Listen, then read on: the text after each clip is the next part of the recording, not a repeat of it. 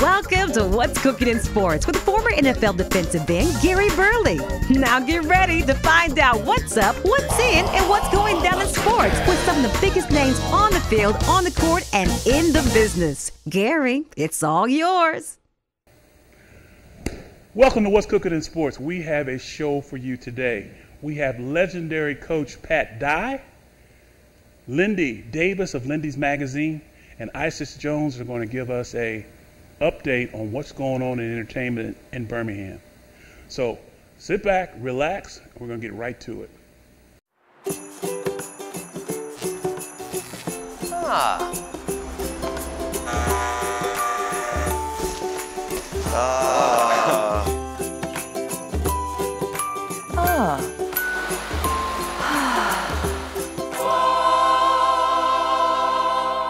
The power of Brought to you in part by Alabama Power. Always on.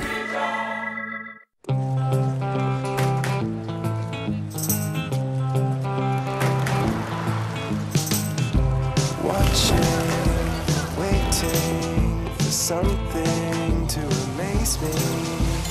That's when it happened. Right in front of me. You haven't seen it until you've seen it in Charter HD. Call now to add Charter HD for only $5 more a month and watch all your favorite programs in HD. Charter, let it all in. I'm Chris Butler, CEO, founder of Butler's Grooming for Men. We started Butler's in 2009 with the basic concept of providing men with a destination. It's so much more than a haircut. It was really word of mouth and reputation that brought me in. When you get out of that chair, everything's going to be done to perfection.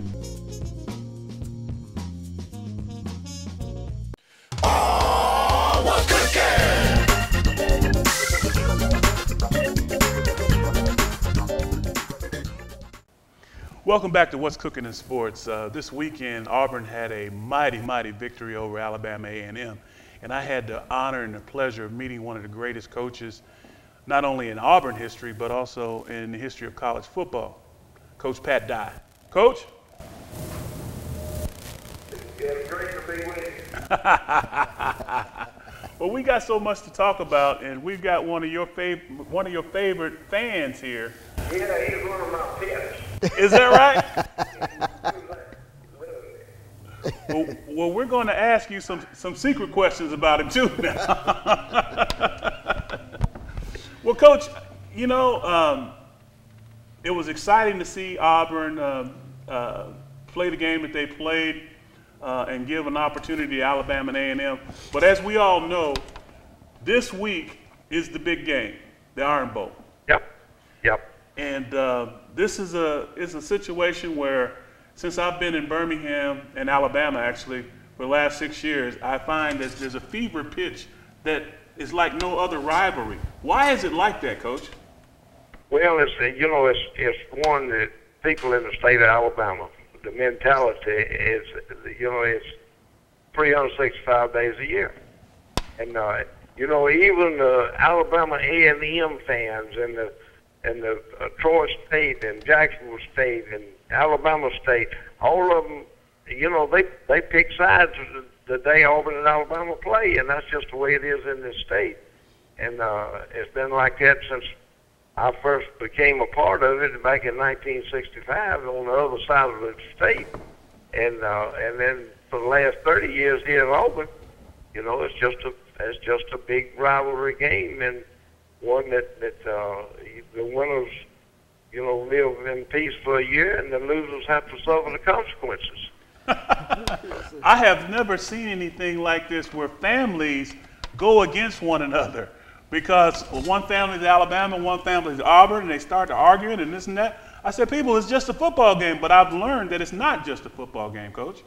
No, it's a way of life, and it's been that way a long time, and I don't see it ever changing. It's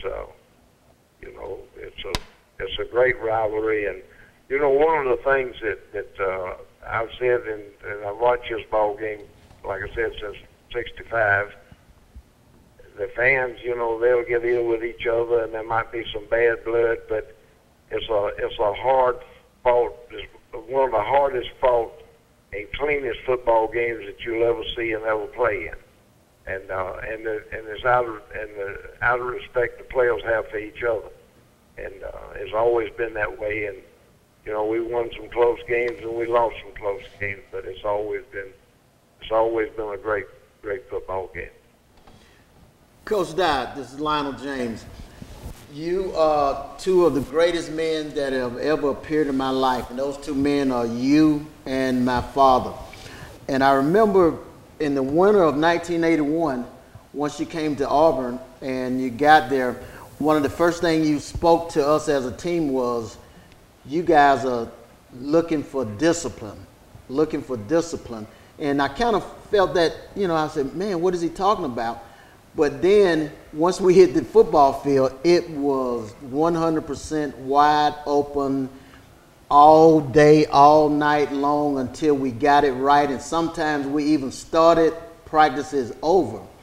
Well, oh yeah. One of the statements that one of the reporters asked you was, how long would it take to beat Alabama? And you said 60 minutes. Did you have that much confidence that you could do that so early? Well, that statement really, Lionel, was a compliment to Alabama, because you wasn't going to beat Alabama in less than 60 minutes. They were going to make you play the full 60 minutes, and how many of those games have come down to the last second? And every one I played in. Yeah, that's what I was talking about. It wasn't a smart aleck remark or anything. It's just you know, play the full 60 minutes, and you know, and you learn how to do that. You learn how to do that at Auburn, and you know, and really and truly, we learned that. In my opinion, we learned that in a game that we lost to Georgia, where you had an 87-yard touchdown run that put us ahead in the fourth quarter. Yes, sir. And they came back and scored, and we took it back to the inside the 15-yard line, somewhere in there, and time ran out on us. But if you remember going back in the dressing room after the game was over, the Auburn people were still there cheering for the effort y'all get. Because well as I can remember, I think Georgia came in there ranked number 1 in the nation, and y'all had played them right toe-to-toe all day long, and had a chance to win right down to the last second. And if you remember, in the dressing room, I told you that everybody was proud of you, and you give everything you had to win, and that's all that we could ask. But we was going to have the same opportunity in 2 weeks, and we was going to win, which we did. Right. And that was one of the all-time great pictures at Auburn, the 82 game, and we had to come from behind in the fourth quarter to win it. Right, but if we back up one and go back to the 81 season, we play, and that was after your first spring practice. In that spring practice, I think we started out with like 120, 130 players, and ended up that spring practice with about 60. Okay, but those 60 guys that made it through, you said if you can make it through this, you can make it through anything in life. Well, that year we lost to Alabama, and I remember, it is a story I tell my kids all the time, especially my son. We were sitting in there, and you were saying the Lord's Prayer after the game, and you said, they outmanned us this year. We didn't have the manpower for this year. But then, lo and behold, we didn't know you was going out to sign Bo Jackson next year. Well, you know, Bo certainly has his history in that ball game, as you know. And, you know, and of course 82. But Lionel, you know what? You made the block on the corner on that 260-pound defensive end in order to keep him from penetrating and keeping Bo from going over the top. And you didn't weigh but 175 pounds. You weighed that much. Coach, trust me, he has told me this story. That was the kind of heart that football team had, and nobody was a bigger part of it, and nobody was a bigger leader on that football team than you were. I appreciate that, Coach. Coach, I've had some great coaches in my life. Johnny Majors, Jackie Sherrill, Forrest Gregg, and the common thread that runs through all those guys are what I've seen with you. And it's like you have a process. And kind of explain to me why or how you develop that process, because it seems like you teach the athlete and the man at the same time, and I don't think a lot of coaches do that. Well, you know, that's just the way the relationship. I think it started with me with my high school coach, and I love that. I love my high school coach, and I love that relationship and that feeling that we have between each other. And that's when I made up my mind that I was going to coach football. I said, if I can have that kind of feeling and that kind of relationship with players, that would be a great way to live your life. And that's what I did. And but you know, Jackie Sherrill was on the first played for me the first year I was on the coaching staff at Alabama, which was the first coaching job I ever had. And then, of course, Johnny Majors, you mentioned. Johnny was playing tailback at Tennessee when I was a prospect in high school and visited Knoxville, Tennessee as a high school prospect to go to Tennessee. And Johnny was a tailback on a great Tennessee football team. And so, you know, if you stay in the game long enough, you're going to cross paths with a lot of outstanding men and players, and they'll all have a special place in your heart, and it's a great way to live your life. Well, to add to that, though, Coach, there was one thing you always made us do, and then a lot of the colleges now have gotten away from it. You always had us to wear a coat and tie during the Tiger Walk. Always. And I know there was a reason. I'd like for you to share that with the rest of your fans. Well, you know, that's just kind of the way I was raised, Lionel. It was a big day, and you were going to be in front of a lot of people and the public and on national television and all of the things that go along with college football at that level. And I wanted them to see you dressed and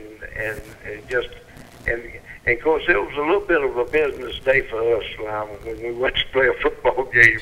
You know, we had fun playing but y'all had done the work through the week. If you like the rest of my players, you'll tell folks right quick that Saturday was easy. Saturday was Christmas. It was Tuesday, Monday, Tuesday, and Wednesday that was hard. Yes, sir. A lot of start-over practices.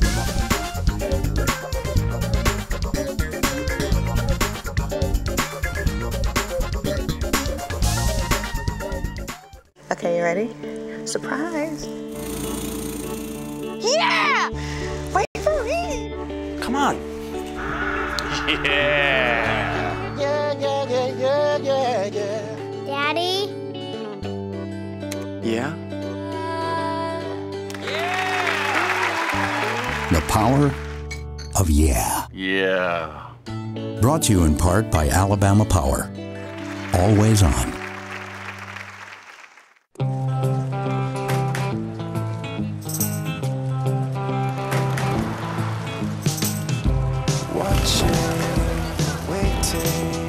Something to amaze me.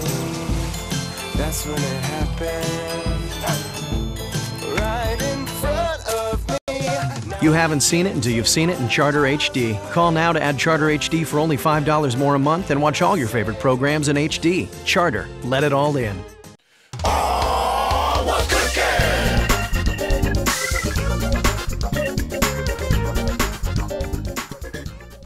Well, Coach, we know that the season's ending up, and there's been a fresh breath of life breathed into Alabama with the losses of the two teams that were ahead of them. What do they have to do from here on out, Coach, in your opinion, I know they don't have anything to do with the actual selection, but what do you think Alabama has to focus on to get to the next level? Well, you know, the first thing they got to do is beat Auburn Saturday. Right. You know, they favored reading in the paper this morning they favored by 34, so they should win that football game, and then they got to beat Georgia. Now, Georgia is to me, has not been as disciplined a football team as Alabama has been all year long, but they have great talent on that football team, and they can play with anybody in the country, including Alabama. So that'll be a great college football game, and Georgia Tech is probably going to challenge Georgia a little bit Saturday because they scored 150-some points in the last 2 ball games, and Georgia can't be looking ahead to Alabama. They'll slip up against Georgia Tech. But now, if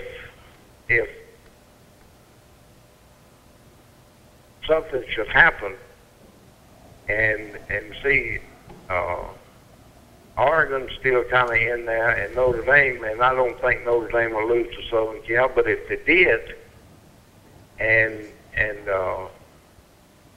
Georgia lost to Georgia Tech, and then Alabama lost to Georgia, then you'd probably have Oregon playing Florida in the national championship game. Oh, wow. We don't want that. Well, I know it, but I mean, there's all kind of crazy stuff that can happen between now and the end of the season. Well, I'm glad you mentioned that. Let me ask you this. The other thing is, listen, if Oregon loses again, if they lost to Oregon State, or they're going to have to play UCLA, now they got a mess out there on the West Coast because, see, UCLA has already won that division of that conference. They got to play Stanford. If Stanford beats UCLA, then they're going to win the North, and they're going to have to turn right around and play UCLA again in the conference championship game. And so, I mean, it's a wacky thing that's going on in college football right now. The way they got the BCS voting and all, it's crazy the way it is. But of course, Alabama, they kind of control their own destiny. They rank number 2 now, and all they got to do is win. Well, Coach, since you said said Notre Dame's got to do is win. If they win, but now Notre Dame has got a much easier road than Alabama because Alabama's got to play Georgia, and Georgia is a capable football team.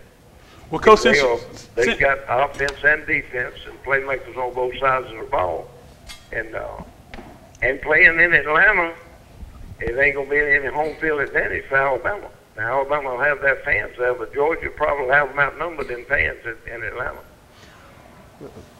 Well, Coach, to kind of piggyback on what you said about Alabama, and this is just a personal question for me, I'm trying to understand their defensive line scheme. And for the last several weeks, we've been talking about the defensive line.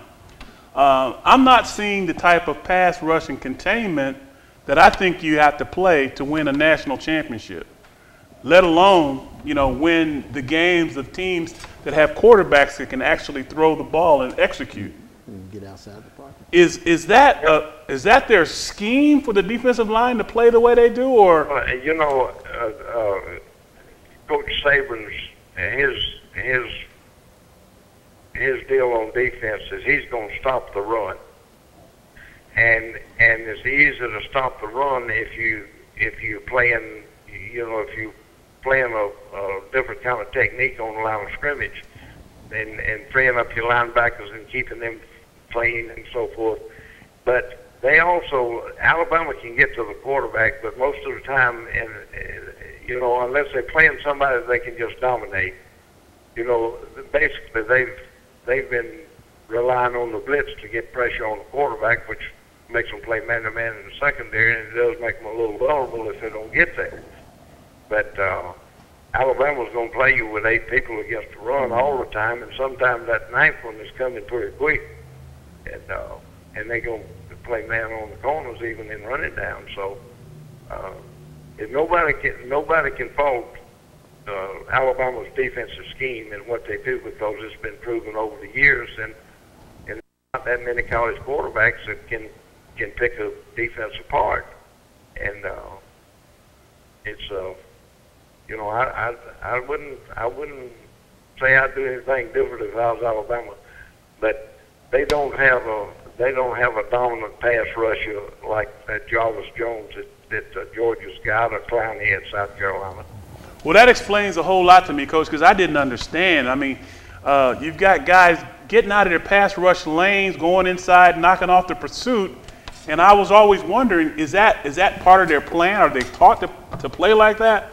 And I'm glad you explained, you know, what their defensive line scheme is, because I was confused. Well, I tell you what, they're just not going to let you run the football.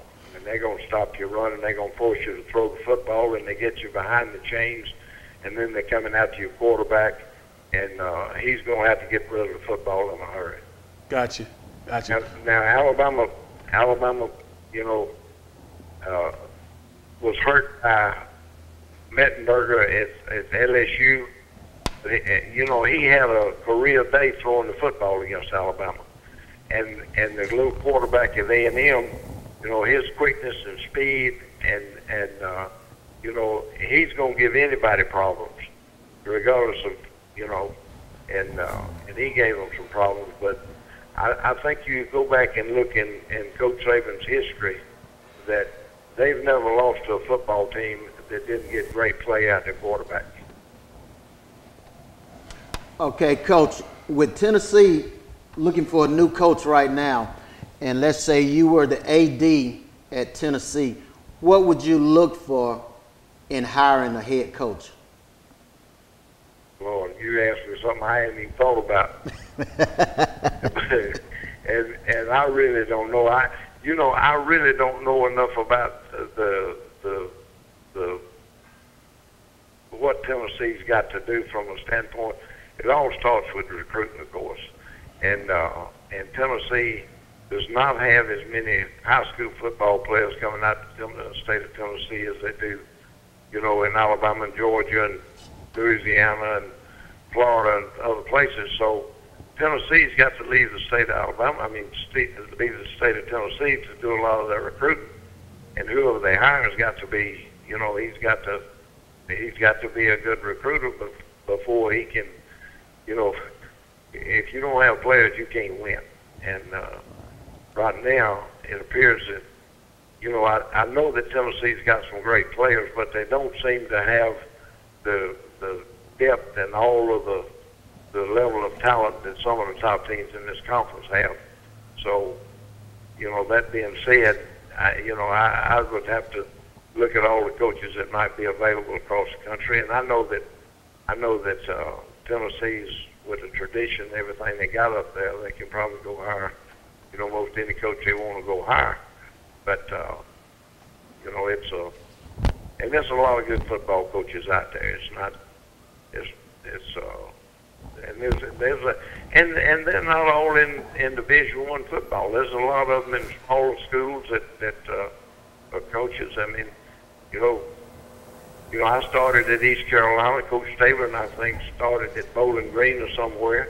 You don't have to necessarily come from Alabama or LSU or wherever to be a, you know, to be a good football coach. It's good coaching. You know, they're doing a great job coaching at Louisiana Tech. Yeah. And so it's they'll get a good football coach in Tennessee. Well, Coach, we're coming up on a break, but before we get off, I want to thank you, but I also want to ask you your prediction for the Iron Bowl. Well,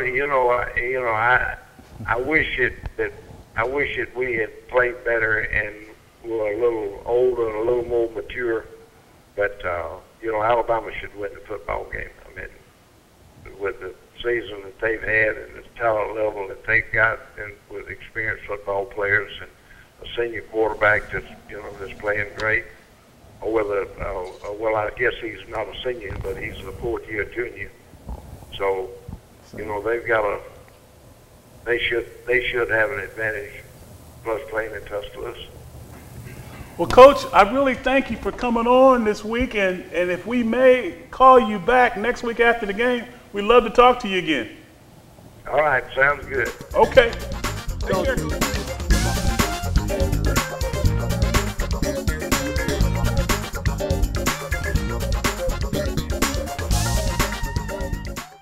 Okay, you ready? Surprise. Yeah! Wait for me! Come on. Yeah! Yeah, yeah, yeah, yeah, yeah, yeah. Daddy? Yeah? The power of yeah. Yeah. Brought to you in part by Alabama Power. Always on.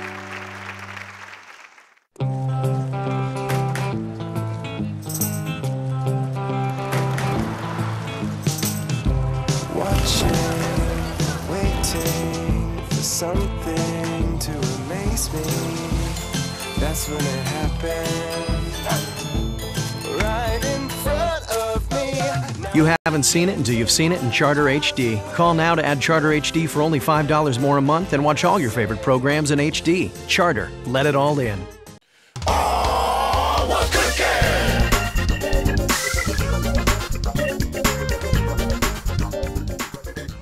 Welcome to What's Cooking in Sports, and today we have the Entrepreneur of the Year, magazine editor, publisher, all-round guy, Lindy Davis. Lindy, how are you doing today, buddy? I'm doing great, Gary. Thanks for having me on. No, thanks for being here, man, because we needed to have the type of information that you so readily have handy. So let's jump right into it. Alabama's got a great opportunity in front of them. What do you think about that? They got a mulligan, Gary, you know, for the golfers. They got a mulligan, and actually it's almost deja vu. It happened almost identical the same way last year. Last year, after Alabama lost to LSU, Oregon had to lose, you know, last year, and they lost. Oklahoma State had to lose, they lost, and then this year, Alabama had 3 chances. 2 of the 3 above them had to lose, and 2 lost the same weekend. So very much similar to last year, except of course this year, Alabama would have to win the SEC championship game against Georgia, which looks like assuming Alabama and Georgia take care of their business this weekend, it's a national championship semifinal game. Well, like my college coach, Johnny Majors, used to always say, you stick to your knitting. And that means that you just do what you do and let the chips fall where they may. And I think that's what happened to Alabama. The guys didn't lose faith in what the process brings to them. And you just play, and sooner or later, the other teams are going to eliminate themselves. I don't know why it always happens, but it's just been like this for 100 years.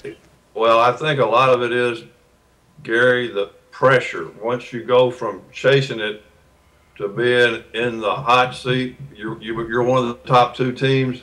I think there's a huge pressure shift there. I really do, and I think you can see it in the way the teams play a lot, especially for the teams that haven't been there a lot. Now, Oregon has been close, so, you know, I really maybe didn't expect it out of them as much. They played a very good Stanford team, though. Stanford has a great defensive line. They led the nation like a rushing defense, so that was a good matchup for Stanford. But I was not surprised at Kansas State. They'd never been there before. Hey, besides that, they had the Sports Illustrated jinx this week. They were on the cover, so that was almost I almost expected that one to happen. Well, Lindy, you brought up something that's been a thorn in my side for a long time, and I've been watching Alabama play over the years, and this year I'm a little suspect with the defensive line, and maybe you can help me out on this a little bit. I'm trying to figure out what their defensive line scheme is, because it's not going to the passer. It's not rushing Gary, the passer. They need to get you rushing the passer for them. What they need, and that's it's really funny what that they you lack mentioned is that. I got great one pass rush left in me when Lindsay. Yeah, they've been a little short there. They thought Adrian Hubbard, he's had a solid year. They thought preseason that he was maybe going to be that guy that could, really need a double team each play type guy. I don't think he's quite. I mean, he had 12 tackles and like 2 for a loss against LSU, so it's not like he was lineman of the week. So it's not like he's had a bad year by any means. But they have not had that consistent guy that you have to double team, and for that reason, I think they've had to bring some blitzes. And against LSU and A&M, as you saw, they were close, but they weren't quite there. Of course, they ran into 2 quarterbacks who played almost perfect games, and if you get that, you're going to have a difficult time. Of course, Manziel's done it to everybody all year. But, they've been just a little bit short of having that great pass rusher, and that's probably the one thing the defense has lacked. With the defense saving plays, as you know, he puts the corners out there on the island. I don't care how good they are. You know, you can't cover a good receiver or a great, you know, against the top quarterback only for so long. You've got to put some pressure on the quarterback, and that's the one thing this team really is lacked. And I agree with you 100%. Well, I agree with you 100%. And Lionel and I were talking about that this morning about, you know, it's not all the time about a quarterback sack. It's about containing the quarterback and staying in your pass rush lanes and not knocking the pursuit off. Well, I thought that they had a real dilemma against Texas A&M. When they played Michigan and Ari Robinson, they made the decision he was not going to beat them with his legs. They didn't think he could beat them with the pass, and they really just played containment. They almost didn't try to sack him. Believe it or not, I mean, of course, they'd take a sack, but they were, you could watch, I was at the game, they were just controlling those lanes. They were not going to let him run the football. Against Manziel, they had a different situation in that he can beat you throwing the football. He throws it that well. And that's why he's, you know, had an incredible year. He can beat you with his arm or his legs. He's a very consistent passer. He's a great runner. So they were kind of in a dilemma. They couldn't sit back and just control the lanes or he'll pick you apart. But then, of course, they let him get loose a couple of times. So, and that's why he's, you know, that's why he's going to New York as a potential Heisman guy as a freshman, because he's created this incredible dilemma for all the defensive coordinators. And I thought Alabama would be able to do a little better job, but he was fantastic. And as you said, when you don't have that big-time pass rusher, well, you're going to have some problems. But it'll be interesting, Alabama, assuming they get by Auburn. Georgia has a terrific guy, a guy that can really throw the ball, but he cannot run it. He's not a, you know, Aaron Murray is not a very good runner, so that would play to Alabama's advantage, keep it in the pocket. And their offensive line is not quite as good as A&M, but that's a week away. Still got the Iron Bowl to deal with here. Lindy, Lionel James here. It is my pleasure to have the honor to talk to you. I have a two-part question. My first part is, you said Alabama has a mulligan coming up this weekend in the Iron Bowl. So being an Auburn grad, I like to say